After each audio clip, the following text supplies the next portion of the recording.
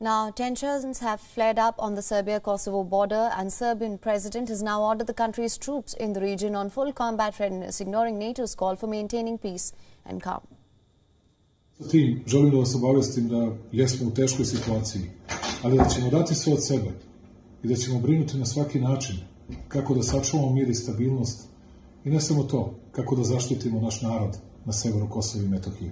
U skladu sa tim, a posle naoružavanja Albanaca i posle podizanja njihove borbene gotovosti preduzeću sve mere da zaštitimo naš narod i sačuvamo Srbiju. The country's interior minister made the troop readiness announcement on Monday, a day after Serbia's army chief was deployed at the border, and the Serbian minister said that he has acted on the orders of the president and that all measures are being taken to protect the Serbian people in Kosovo.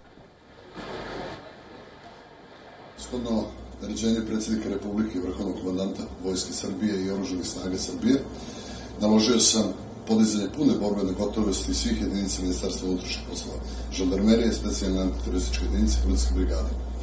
Koliko odmah da se stavi pod komandu načelnika generalštaba i posebno položaje predviđene operativnim planom. Now, on Monday, NATO-led peacekeepers posted in Kosovo said that they were investigating a shooting attack that took place in the country's north. The incident took place on Sunday evening in the town of Serb-populated, and the region has been witnessing heightened tensions in recent days after massive protests erupted against the firing of a Serb police chief.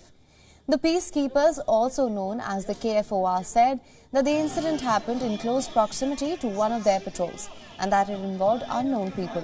A statement later released said that no one was injured and that KFOR is working to establish all the facts here.